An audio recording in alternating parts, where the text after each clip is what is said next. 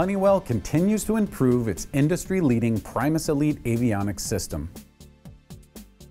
The Advanced Features Phase 3 retrofit for G4, G4SP, and G5 aircraft brings several updates and enhancements to the maintenance pages.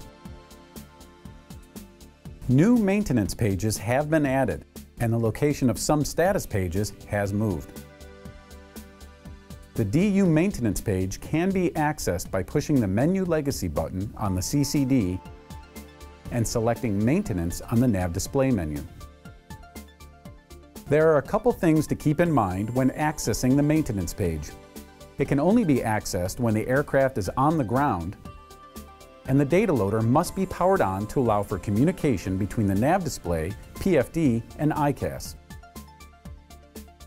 The main page displays general aircraft, hardware, and software information, as well as 3 control buttons on the bottom of the page.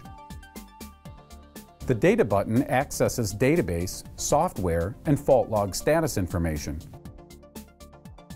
The Options button accesses configuration controls, and the Inputs button accesses DU bus and discrete status. Clicking on the Data button brings up the new database status page. While this page looks similar to previous versions, Charts 1 and Charts 2 have been renamed to Charts Binary and Supplement, and SVS terrain and navigation data have been added.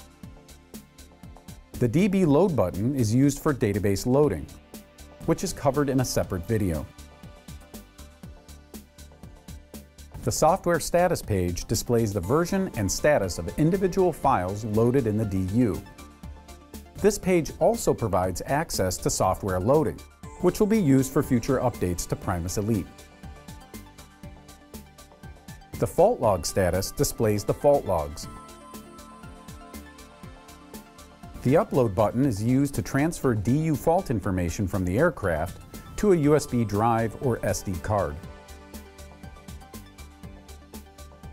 You can return to the main page at any time by clicking on the Main button.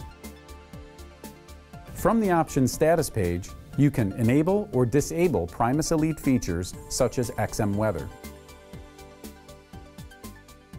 The Bus status page displays DU bus and DU discrete status information.